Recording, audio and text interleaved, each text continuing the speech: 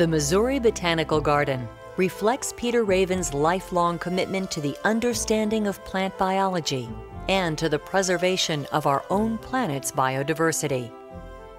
People all over the world are increasingly concerned about saving plants because they're ultimately our only source of food, the source of most of our medicines, of our building materials. They protect our watersheds.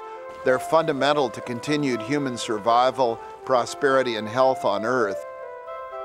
In shaping the international dialogue for sound environmental decisions, Raven believes that nothing is more critical than a sound scientific underpinning.